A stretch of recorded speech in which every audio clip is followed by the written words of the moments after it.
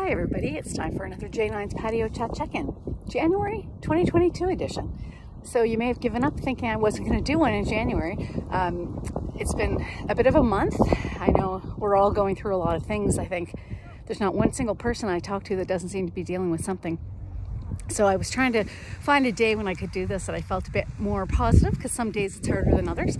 So I'm in Point Pleasant Park, and I think I've definitely done some patio chats here before.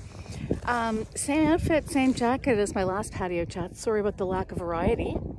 Also don't have lipstick on, which I don't love, and I don't have my sunglasses with me, which I really wish I did. It is very cold, but actually much nicer than yesterday. I didn't even get outside yesterday because it was very cold here in Halifax and I think throughout Nova Scotia.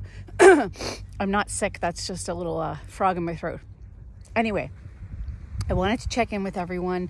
I see that people are continuing to get really frustrated. Pandemic continues, we're still in it, and it's really wearing on a lot of people, and I can see that. So I wanted to send some positive vibes and energy to you, and I hope this does help.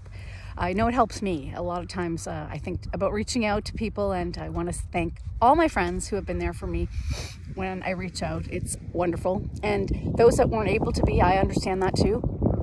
It's not always easy to be there for others when you're not feeling great yourself. So I guess all I wanted to say is Happy New Year. Of course, Happy New Year. As you all know, I had a wonderful holiday. I got to see my brother Bryce in person, which was wonderful. And really cherish that a lot, because I don't know when I'm going to see him the next time.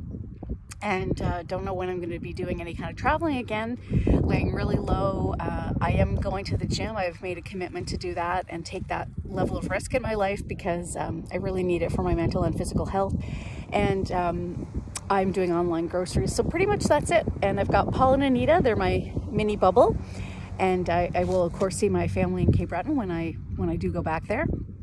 But I'm kind of keeping it quiet. Otherwise, probably we'll do some distance walks with some friends. And I'll keep it there until, you know, things get a little bit better for us. So wherever you are, I hope you're having a wonderful Sunday. And I hope that if this doesn't find you well, that this cheers you up a little. And if it does find you well, then that's great. Keep spreading that wonderful energy and positivity and kindness around. We all need it. Take good care of yourselves. Take good care of others. Bye for now.